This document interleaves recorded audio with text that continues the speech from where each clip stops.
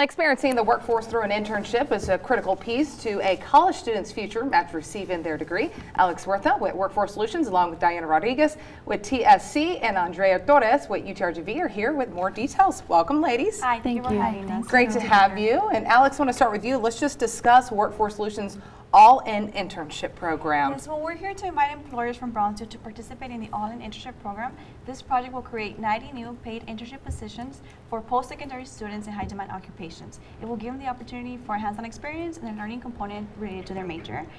This program is administered by the United Way of Southern Cameron County in collaboration with UTRGV, TSC, and Workforce Solutions Cameron. So it's a great opportunity for employers to get involved and support our students. With this said, I will pass it on to my colleagues, Andrea and Diana. Yeah, well, Andrea, let's talk about that, of why employers should be partnering up with this program, because there are some benefits for them. Yes, there are. And I have 6 exact reasons why. The main one is there will be a financial incentive of up to $1,500 that they can receive per intern that they host at their organization.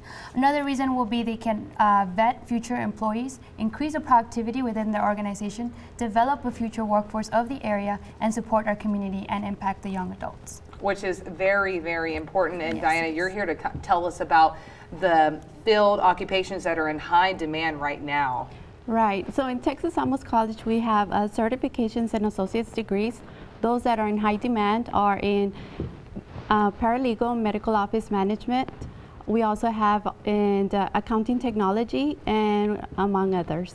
And that's great to know, because then that helps the employers figure out, okay, there's a lot of students within that program getting that degree, so then they know who to partner up with. And Andrea, you were telling me there's 2 colleges within your university that you're seeing a lot of students have interest in and wanting degrees in. Yeah, and those are under the undergraduate programs of the Robert Backer College of Business and Entrepreneurship and the College of Engineering and Computer Science.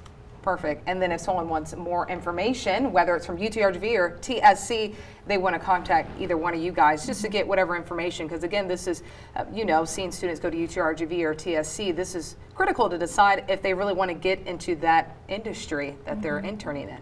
Yes. All right. Well, if anyone's, there's the information right there. If you're interested in the internship program, whether you're a student or an employer. And Alex, finally, we didn't forget, every Thursday we show hiring events that are happening within the Valley. Yes, well, on Thursday, March 2nd, we have a hiring event for Pulse Behavioral Health from 1 to 5 at TSTC in Harlingen.